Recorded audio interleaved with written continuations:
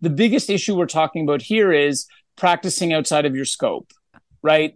And so the simplest way that I do this with my client is like, let's say, and I do have some interesting partnerships with companies that we're building out these programs because we see a very, very high demand for them right now. But let's say in this particular scenario, you have this physiotherapist in California who has their brick and mortar physiotherapy studio, they're licensed.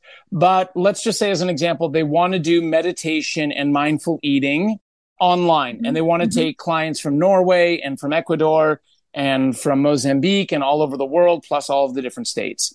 Now, my advice to them would be to